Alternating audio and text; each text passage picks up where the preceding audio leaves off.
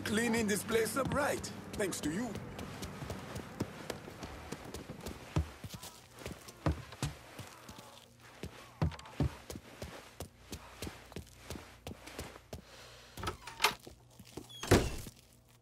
Look at who decided to stop by.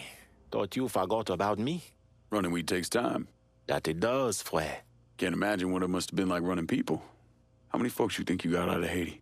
I only remember those I could not save. Bullshit. When I was in country, once in a while we get a chance to evacuate a village before the napalm dropped.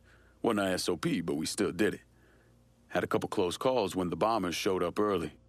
But I remember every single face. So how many were there? 43? Should have been more, but some folks didn't trust us. Thought we were gonna march them into a shallow grave. Still remember the fear in their eyes. Nothing motivates quite as well as fear. Not a damn thing. So out with it. What was your count? 226. Goddamn.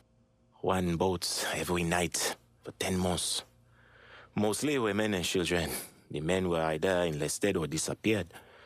We had more refugees than we knew what to do with. They didn't always survive the trip, but dying on the bateau running from Papa Doc was better than the alternative. Dodging Dixie cocksucker sounds like Christmas morning by comparison. If you would have told me 15 years ago that all this would happen, I would have called you crazy. I believe I die an old man with my family all around me. Yeah. Not in this life, anyway. No. Not in this life. Keep bringing in the marijuana, Frere. This is our life now. Go to this warehouse.